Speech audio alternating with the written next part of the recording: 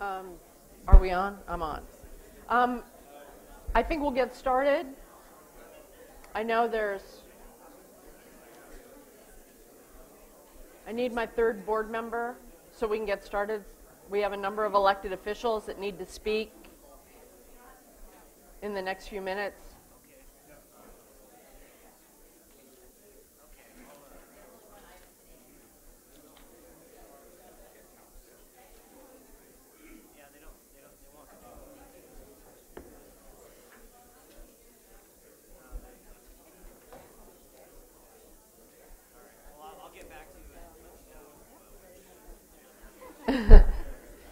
Good morning. Welcome all to this informal workshop to receive comments. I'm glad you guys are this is good, you're all engaged. I know it's not a party, but you're all having good conversations, working things out, no doubt. Great. Good morning and welcome to this informal workshop to receive comments on a drought contingency plan and associated temporary urgency change petition filed by the Department of Water Resources and the U.S. Bureau of Reclamation to modify Delta water quality and flow requirements during drought conditions, as well as the Executive Director's order partially approving the temporary urgency change. I'm Felicia Marcus, Chair of the State Board. To my left, Vice Chair Fran Spivey-Weber. To her left, Board Member Didi Diadamo. To my right, Board Member Tam Dodak. Before we get started, under building rules, I have to make a few emergency evacuation announcements. Please look for the exit nearest you. If you hear an emergency sound, pick up your stuff, take your friends, walk carefully outside. We gather near J and 10th Street if you want to know when the all clear sounds, and you can come back with us. Also know that this meeting is being webcast and recorded, so it's very important when you come up to speak that you speak close to the microphone. Even if we can hear you, we want to make sure that everybody else in the room can hear you and that people watching over the webcast can also hear you. I am going to talk a little bit about our process quickly and then bifurcate some of the discussion. We have a number of elected officials who have a hard stop, and I want to be able to hear from them before we proceed. But let me just do a couple of introductory things. The workshop's being held in accordance with the public notice dated January 27th, 2015. This is an informal workshop. The State Board will not take any formal action, and there will be no sworn testimony or cross-examination of participants today. The board members and its staff may, however, ask clarifying questions of the speakers. After we get the comments at the workshop, the Water Board may provide direction to staff regarding future activities, which could include future hearings, actions, etc. The purpose of this is to actually hear from you, for us, but also for Mr. Howard and the staff. We're going to be receiving public input on the February 3rd, 2015 Executive Director Order approving in part and denying in part a temporary urgency change petition filed by the Department of Water Resources and the U.S. Bureau of Reclamation, or petitioners, to modify their water right requirements to meet Delta water quality and flow objectives in response to drought conditions. Specifically, the petitioners requested temporary modification of their Central Valley Project and State Water Project water right permit and license terms regarding Delta outflow, San Joaquin River flow, Delta cross-channel gate closure, and export limit requirements included in State Water Board Revised Decision 1641.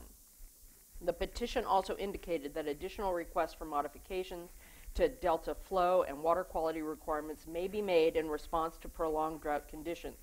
In addition to comments on the petition and the Executive Director's order, we will receive public input on a drought contingency plan filed by the petitioners in January 2015. Oh, also, please put all cell phones and pagers on silent if you don't mind. I'm going to forego an explanation of the proceedings in depth for the moment, just to say we're going to have a series of panels, and quite a few groups wanted to come forward as panels. We do have many hours of that, and I know we'll also have members of the public. I'll try and accommodate that as best I can. We tend to take the panels first. I know some people will need to leave, and so we'll just try and save a little time before lunch. I encourage you all to listen to what everyone has to say so you can put yourselves in our shoes, which is to have open minds, open ears, open hearts, listening to everyone. Before I say more, I'd like to turn to our elected officials who've graced us with their presence, and I know they have some hard stops and meetings they have to get to, and so I think I know who they are. There may be others. Thank you very much. Oh, these are all. I think I should begin with you, Senator Fuller, and then I'll go to Senator Cannella and then Assemblyman Gray. Thank you for your kind consideration this morning of all the schedules and things that we have in other places. We really appreciate your time. You are the ladies that put in really a lot of time, and I know because I feel like I take more of it than normal. But beyond that, I'd like to thank the chairwoman and members. Earlier this month, my colleagues and I wrote a letter asking for immediate reconsideration of a decision to deny a portion of the temporary urgency change petition, the TUCP. The denied portion of the TUCP would have allowed the Department of Water Resources and the U.S. Bureau of Reclamation to increase pumping for February and March. Because they understood the severity of the drought, state and federal fish agencies support all provisions of the TUCP, including limited increases in pumping. Given the support of these agencies, it's been a little difficult for some of us to understand the reasons behind the continued denial to increase pumping. This is why, if the denial is not reversed, we have asked for a written description of the scientific analysis used to refute the scientific conclusions of the state and federal fish agencies. However, it is my hope that this board sides with the state and federal fish agencies and supports increases in pumping in February and March. In this fourth year of drought, it is essential to balance the needs of people and the needs of the ecosystem by increasing pumping in February and March. I thank you for your work. Water is a very difficult topic and something that's very precious to all of us, and we need your expertise to help us with this problem. Thank you. Thank you, and thank you for your time. Oh, great. I thought I heard you call my name. Good morning. I'm Senator Anthony Cannella. Thank you for having this hearing and allowing us to say a few words.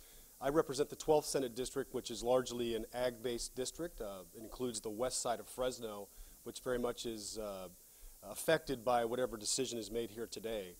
And we're in our fourth year of drought. Obviously, we've got to make some tough decisions so we can balance the need of the environment and people. And I think that that was done with the TUCP. You have folks that have experts when it comes to fisheries. They come to an agreement that allows for ag exports, and then really with one person's decision to not include their work by the experts, by the way, to say no, we're not going to have any exports. That's a very damaging decision, and we've really got to make sure. Again, agriculture, not only what it does economically for my district, which is the number one enterprise in the 12th Senate District, but also we feed the world, and what we do when it comes to water really affects the world's food supply. So I just ask that you would take into consideration what the experts have said, the experts that look at the health of fish and what we do to our fisheries, and reverse the decision that was made, because it's going to have a real impact on my district. So thank you very much. Thank you. And I understand that Senator Nielsen is also here, so he can also come. Well, are you deferring to the Senate? Assemblyman Gray, come on. Come on up.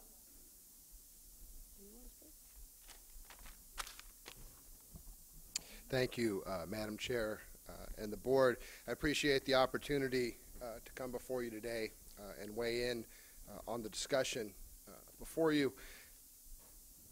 I don't want to repeat the Senator's comments, but I would implore that going forward through this drought, cooperation amongst all the interested parties is tantamount to our success as a state and the protection of what couldn't be a more critical resource. And I think as you discuss this today, there is certainly an appearance by many of the stakeholders that a unilateral decision made by a staff member on an issue of this magnitude might be inappropriate. And obviously, today we're here to play out the remainder of that process, an important part of that process.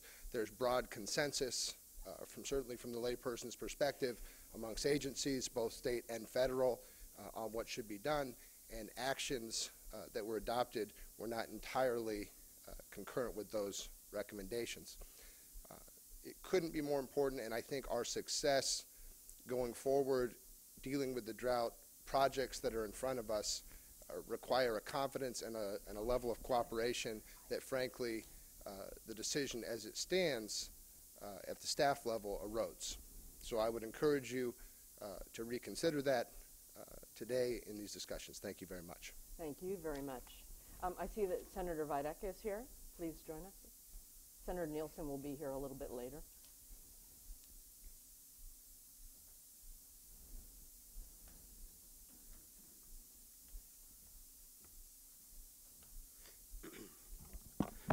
Good morning, and thank you for listening. I really do appreciate it. My remarks will be brief. I'm Andy Videk, Senator from the 14th District between Fresno and Bakersfield, and I represent close to 1 million people that live in the Central Valley. Many of them are going to be here today, and you'll get to hear from them. But what I do want to say, there's real human suffering from this lack of water and this drought, and they're going to tell some very, very compelling stories today. The human suffering is just, I really wish you'd all just come down to my district and see what's happening.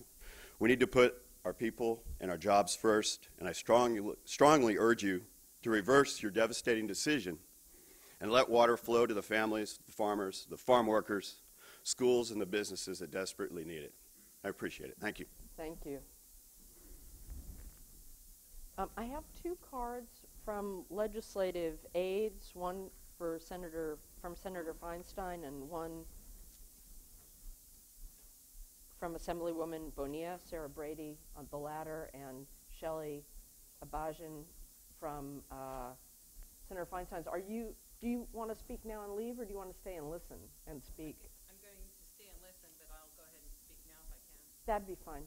And also, one thing I would suggest, since some of the elected officials obviously have challenging schedules, I think it is important to listen to the full range of opinions that we're going to hear today. So since I can't, because there's a petition, I want to ask staff to offer follow-up briefings to each of the elected officials that spoke to explain the full range of things, because I do think there's a fair amount of misinformation that will be explained in the course of the hearing. I mean, reasonable lines can differ on a lot, but there's a lot of just basic misunderstanding of the procedural setting we're in, and so if you all can offer to the senator's office to come in and sit down with them and explain, I think that would be quite helpful.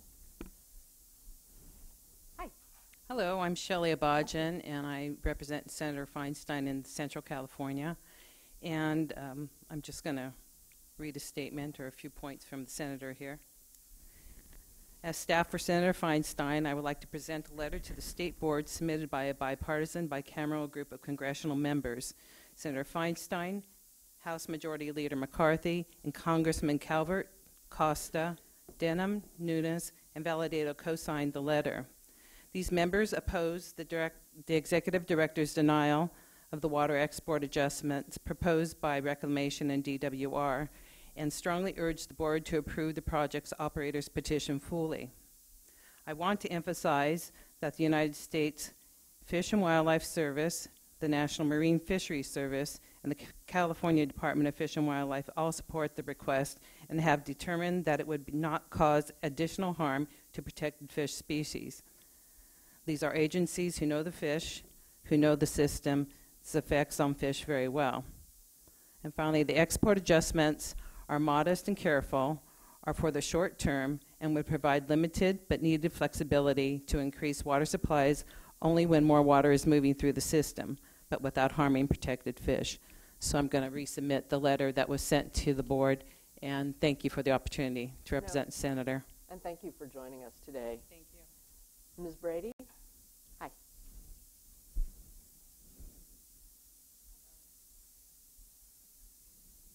Hello. My name is Sarah Brady. I'm here on behalf of Assemblywoman Susan Bonilla. She represents portions of the East Bay and the Delta region. So she supports the denial for additional pumping. She doesn't want to see any additional exports of water from the Delta.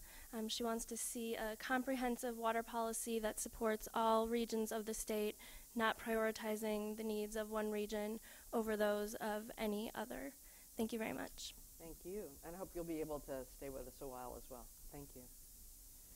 Terrific. I'm going to go back to explain the order of proceedings for everyone who's here.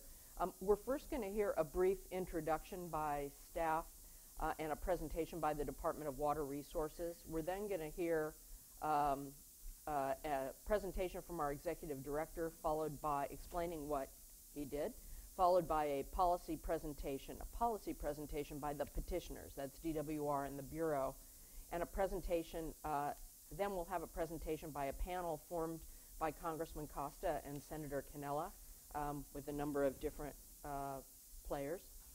Next, we're going to hear a technical panel presentation from the petitioners and the fisheries agencies to explain what it was they recommended and answer questions. It's going to be followed by a grower panel, then a water contractor panel, then a San Joaquin County and Delta interest panel, and finally 2 non-governmental organization panel presentations. I may move these around because a couple of the presenters wanted to go a little bit later. I'm going to be trying to juggle that consistent with what they requested, and we'll be trying to find some time before lunch to be able to allow people who just can't stay later to speak. But again, our practice has been to allow panel presentations from stakeholders first, but I want to be able to try and find some freeboard, but we do need to get through our panel presentations as well, so I'm sure that's going to be a bit of a challenge. We may pause during some of the panels to hear from elected officials as a courtesy, and any elected official who's in the room and hasn't already should let the clerk know that they're here. I'm trying to scan, but I can't see that well even with my glasses some of the time. Yeah.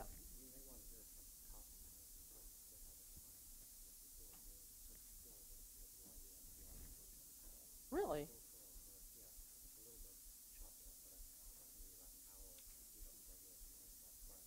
Right. Really? All right. Well, we may do one of the panels even before we do the technical panel, right? But not before the policy panel. And Bill is doing the hydrology. Yeah, I saw that. It's just not in the notes here.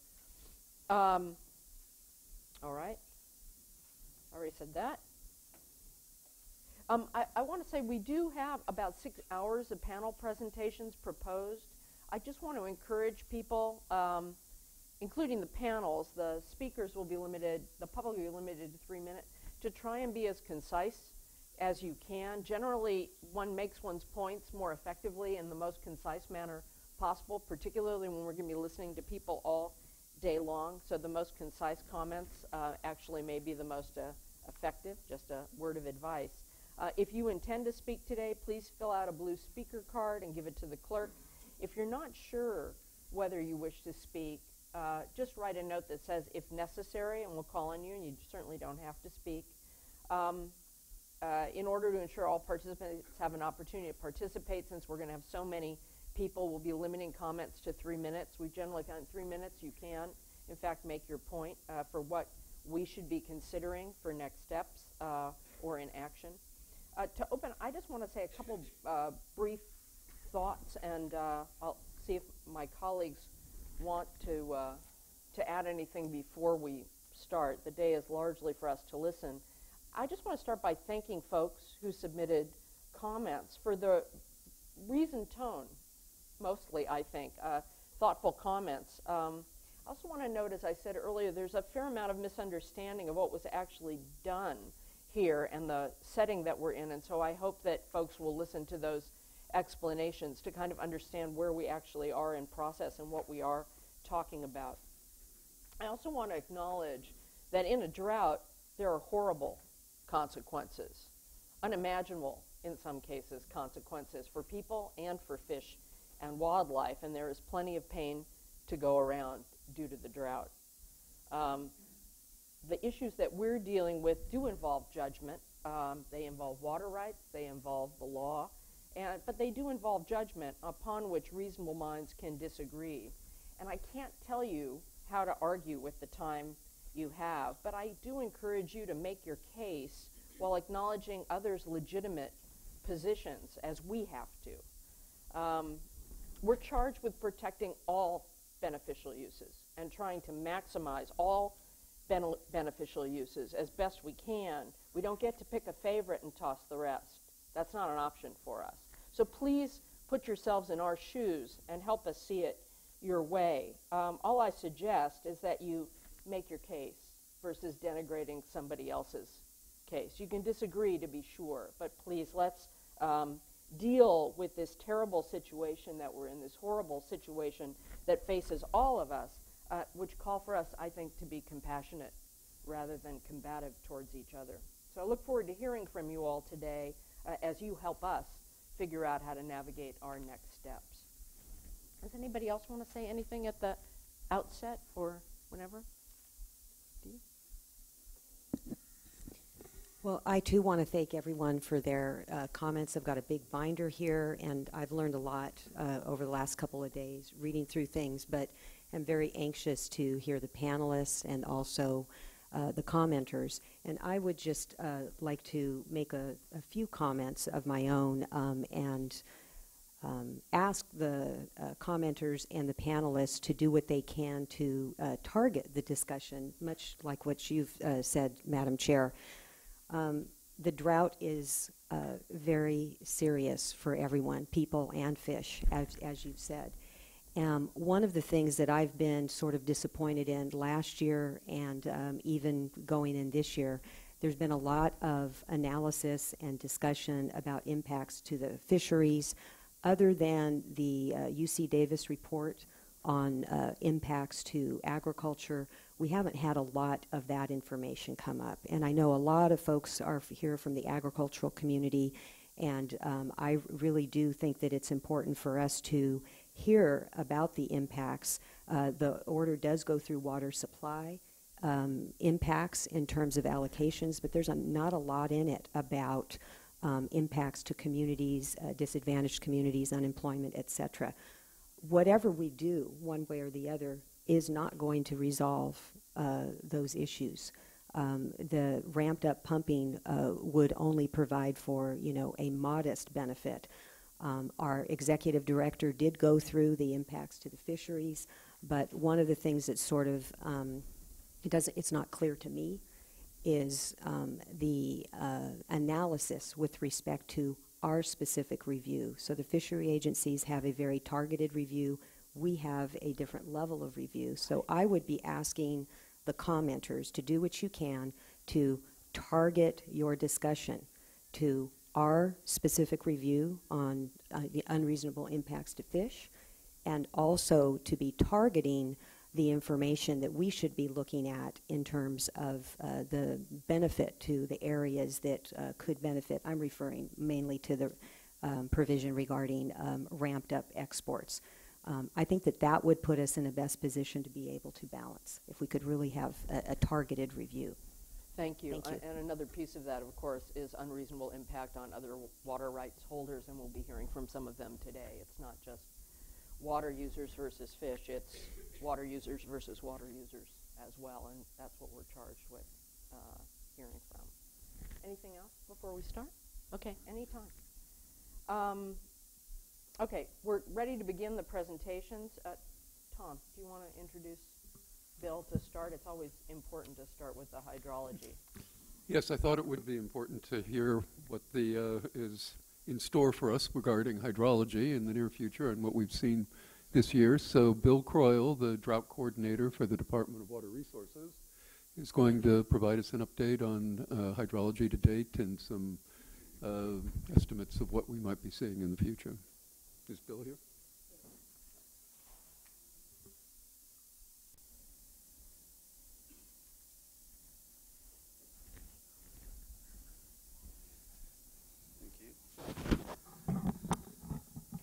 Bill, I long for the day that you're wearing your flood response hat again. let's do that.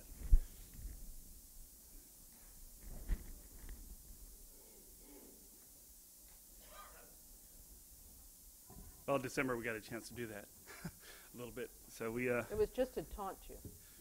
yeah, it was good to stay on point and dust off some of our flood response activities. Certainly welcome the rainfall, and we hope for more soon. So, Chairwoman Marcus, members of the board, members of the audience, my name is Bill Croyle.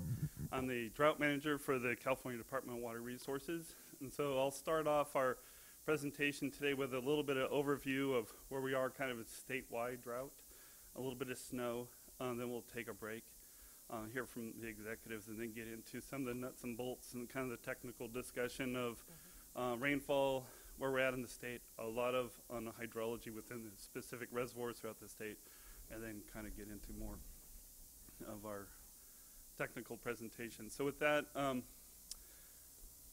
we've seen this slide a few times. It is updated based on our current state of affairs, but I think it's a really good place to start with kind of where we're at statewide. Certainly last January, the governor declared a drought emergency. This is a serious drought, as already said this morning.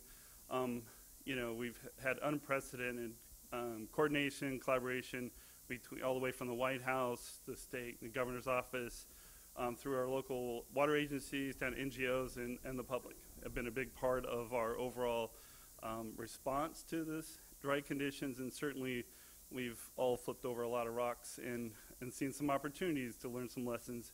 And I think as a whole, we are responding to this drought in ways we've never had to in the past. As a reminder, this is our third year, going on fourth year of drought. 2014 was one of the warmest, or the warmest on record. I think that's important when we look at how we use our water for various beneficial uses. Third year on record is for drought. I think some of us are looking back. If you take 2011 out of the kind of last 8 years, we see really 7 years of less than average precip. And I think that's important when we look at how we manage all of our water resources, our snowpack, our surface water reservoirs, as well as our groundwater throughout the state. You know, last time we talked, we anticipated kind of the climatic predictions. We're looking at a warmer or drier 2015. It seems like it's playing out that way. January was certainly historically dry, especially in this area, but in many areas of the state, you know, we saw warmer temperatures and quarterly drier, and we set records that go back to 1850. So although our Northern California has had the benefit of some, quite a bit of rainfall in the early part of this water year, south of this area, through kind of what we call the Highway 80 corridor, we've seen not enough, not near as much as we've seen in the north. And so that affects our statewide storage, not only here locally within the central Sierras, the coastal range, but certainly in Southern California as well, as we continue to work towards conserving the water we have, but drawing down those supplies that we have parked. When I say we, that's the global, water supply that we have throughout the state. Groundwater basins continue to be tapped to take care of those water needs that we've seen throughout the state. We continue to see groundwater elevations lower, again, as we move and continue through this dry conditions. So that being said, almost on a daily, weekly basis, we continue to see and hear and work on additional wells going dry, our challenges with some reservoirs that are very low that provide surface water sources. And so with that, it's been quite a challenge to really collect that information and prioritize our overall response. And when I say we, that's all of the state and federal agencies working with local agencies to respond to those degrading conditions. Again, the high level of coordination and collaboration, again, is unprecedented, and I think I acknowledged here this morning already, and I think that's what it's going to take to work through these difficult times. Our next slide is kind of it's updated as of February 10th. This is kind of NOAA's and USDA's kind of snapshot on our drought monitoring. I think the take-home message here is, the region, not just California, but the region is challenged by these dry conditions. And really, this hasn't changed much in the last year plus now. Some of us have been working on drought for almost a year and a half, and obviously intensely since this last a year ago, January and December. And so I think this graphic also shows that there's short-term and long-term impacts as kind of looked at by the drought monitor. So it's both hydrology, ecology, as well as kind of the impact on agriculture and wetlands and things like that. This hasn't changed much. Last January, we saw a slide up comparing last year to this year, and so the drought has intensified since January of this last year. So over the year, conditions, are more devastating. However, this particular graphic, if you look back, say December, especially Northern California, looked better because we saw some more rain in the north. But up until then, we saw pretty much most of California was kind of in the extreme or exceptional category, which means the effects of the drought conditions are devastating throughout the state. So the two areas in California that have seen some improvement is really, of course, the southeast part of the state with the monsoon weather we've had, and then also the northwest corner of the state where we've seen kind of our rainfall approach average. We still have a number of locally declared emergencies. We did drop one county this last month because of the rainfall on the coast, Mendocino. So again, it's because of the impact on their small water systems rely on small water bodies to provide those critical water needs, and so they've now rescinded their proclamation. But we do have a number of local drought task force meetings that are working to try to resolve those issues at the local level, and of course the state agencies and various federal agencies are plugging into those local drought task force members to put those, try to address those needs that are in place. So the drought is very much extreme, if not exceptional, and the impacts, as discussed already today, are heartfelt throughout the state. I'm going to talk real quick on snowpack. So our statewide normal to date is looking at 22%. So we did see some benefit with the recent snows in last month or December, but we're starting to see that come off. And so our 17% of average, and that's important as we look at where our reservoirs are today and what the snow runoff looks like for this spring and this summer. And we'll get into some of the hydrology and the graphics a little bit later. Part of this next graphic, I'm sorry for all the numbers, but I think a lot of questions are coming up with, well, compared to last year. And I think because of the rainfall that we did see, it's kind of interesting to see where the snow fell compared to last year. Last year, the Northern California had a little less snow this time of year than, say, central and southern Sierras. That's kind of switched around. Now we have a little bit more snowpack in the north than we did, say, last year. So again, that looks at how we, managing our reservoirs and what we anticipate for a runoff. And so with that being said, we'll go back to our executive presentation, unless there's any questions. No, it's sobering. Even the numbers that are better are only a little bit better. Not and much then better. there are plenty of numbers that are worse. So, Right.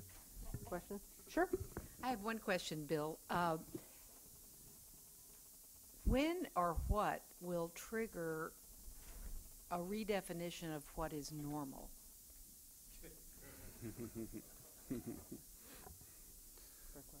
I'm not sure I can answer that question. There's quite a bit of discussion going back to our friends from Australia that spent quite a bit of time with a number of us in the governor's office as we kind of, what triggered a response, say in Australia after 10 years of drought.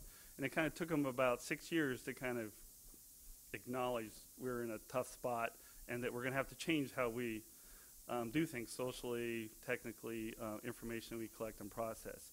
The governor's drought task force and staff, we've had a number of meetings kind of along those lines, especially as kind of some of our challenges that we see small communities, as an example, individual wells, where we kind of get at, what are we going to do? So how do we support local government in supporting those individuals as a state? And so there's some policy calls, and certainly, we've had some of those discussions like, this is not 6 years, it's 3 last year or 4 this year, and so we're having those discussions, what does that look like? In fact, there's a meeting later this week to kind of get at kind of the the deep dive on what those policies issues are, so that we can, do we need to make a change? What are the conditions that cause us to make policy changes, funding changes, and how we change the dialogue, say at the local level, to become, now we're responding to drought, but as we're responding, we need to learn lessons on how we prepare for drought too.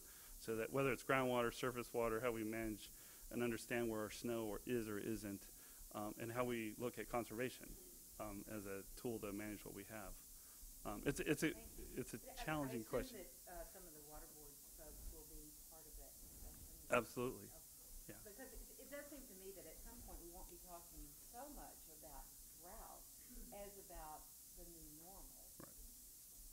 It may not be this year, it may not be next year, it may be 2020, 2025, but if we are being told this is not abnormal, we're on a track. And so the sooner we can figure out how and engage the public and Get closer. how we talk about it. Right. I'm sorry. The sooner we get to a place where we can actually talk about reality, not a hope or an anomaly, the better, I think. Thank you. Great.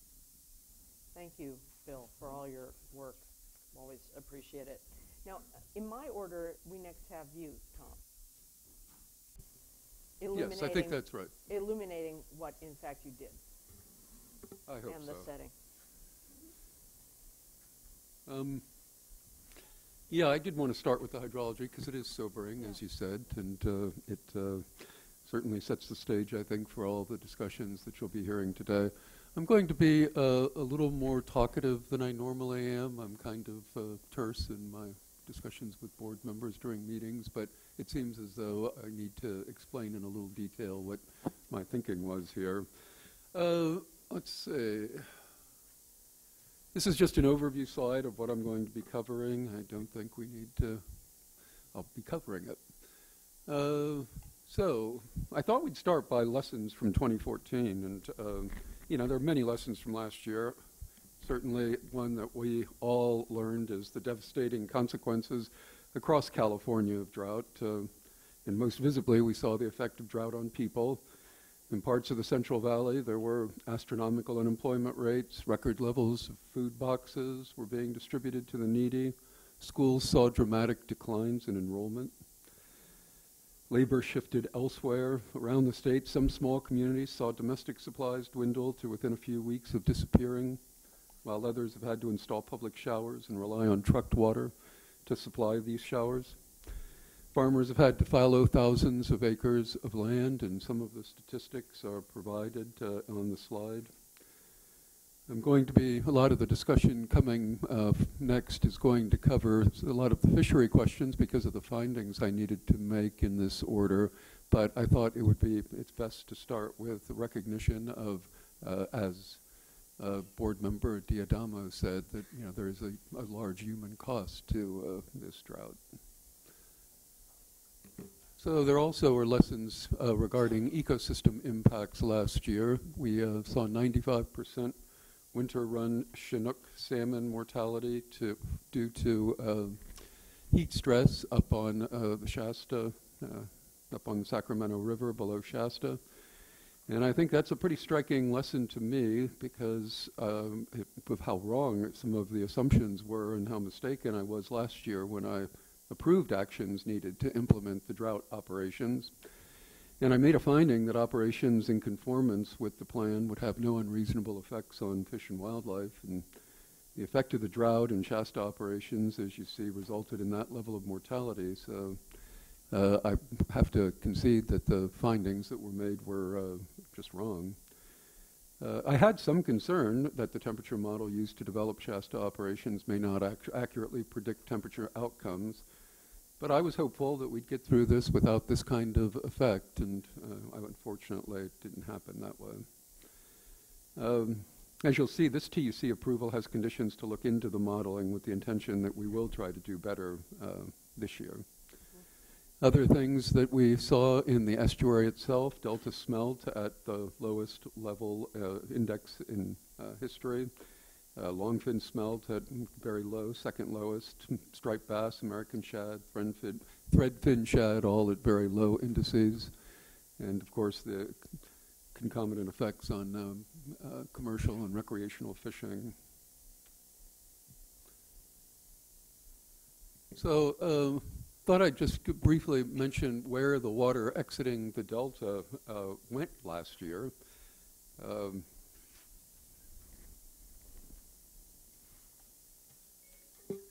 There was about 6 million acre feet that was leaving the delta last year. Out of that, about half of it went to maintain salinity control in the delta. That gets forgotten a lot. Yeah, it does. And, but, you know, obviously, in order to protect irrigated agriculture in the delta, plus the municipal intakes in the delta, plus, of course, the export pumps and their agricultural and municipal uses, you know, we need to maintain that hydraulic barrier. So there was also, we had a discussion yesterday about how much water was exported. You know, as you can see, there was 1.86 million acre feet exported. You recall that there was actually a 0% CVP allocation to the export water supply contractors and a 5% SWP allocation. You know, there was obviously transfer water in there. Some water was delivered that had to be transferred across the delta that was actually the previous year's water, and that's so that shows up as exports, but it didn't show up as part of this year's contract, last year's contract allocation. And of course, there were water transfers. 747,000 acre feet is the amount of water that could have been exported if there were no controls on the export pumps. That's the additional amount that could have been exported if the only controls on the export pumps were the Corps of Engineer permit on the State Water Project and the channel capacity for the CVP. You know, the export restrictions like Old and Middle River flows and things like that are what kept 747,000 acre feet, plus the EI ratio from the board's D1641 and other requirements kept the projects from accessing that 747,000 acre feet. And then there was another 450,000 acre feet that was simply not accessible in any event and flowed out to the benefit of the estuary. That's interesting. You might wonder, by the way, last year the TUCP order that I approved had 400,000 acre feet of saved water. And you might ask, well, where did that water go? And, you know, it's difficult to say where it went exactly. You really can't quantitatively say because, after all, it wasn't colored and you couldn't see it. But, you know, because the exports were, in my opinion, the least high priority uses, I think most of that water ended up in that export bar. Other people might have different characterizations, but it probably appeared either there or in the in-basin deliveries or in carryover storage at the projects. But it was in one of those three locations. Wouldn't some of it, and maybe I'm just misunderstanding what you're saying, didn't some of it go to temperature control? And I know there were operational agreements where the temperature control molecule of water was also used for contract deliveries, which seemed to be a kind of cool thing. Yeah, temperature cool control, enough, like yeah. all water that's released from upstream reservoir has multiple uses. It serves temperature control, fishery benefits in the area that it's passing through. But those are all non-consumptive uses. Mm-hmm. You know, here we're talking about consumptive uses, water that's actually exiting the delta in one way or another. You know, water that exits into a saline sink is consumptively used, if you will. Mm-hmm. Water that's exported is consumptively used.